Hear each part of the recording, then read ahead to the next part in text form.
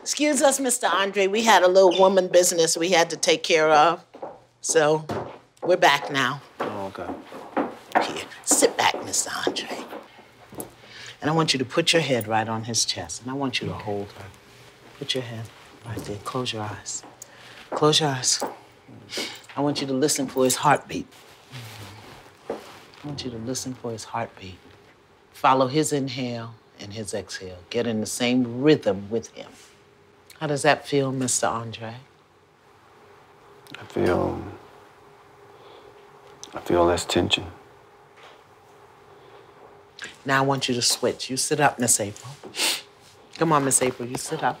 Mr. Andre, you put your head on her chest, and I want you to hear her heartbeat.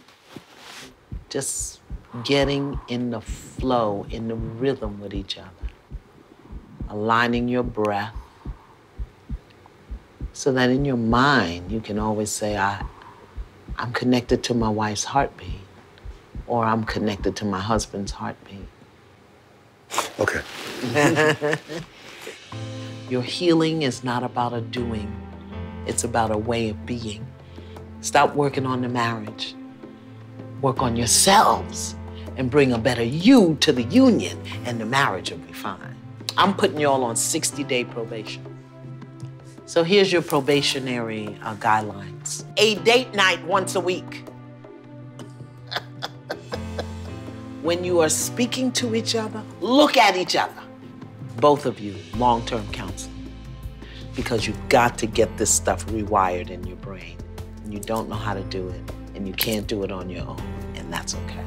And at the end of the 60 days, if this thing is not better, then I'm really gonna say you'll need to do a trial separation. Thank you for your courage. Thank you that even in the midst of your dysfunction and craziness, your birth a spirit named Sophia, who wrote me a letter. Y'all ain't doing bad, you know. If that's the product, ain't doing bad. Just time to do different, all right?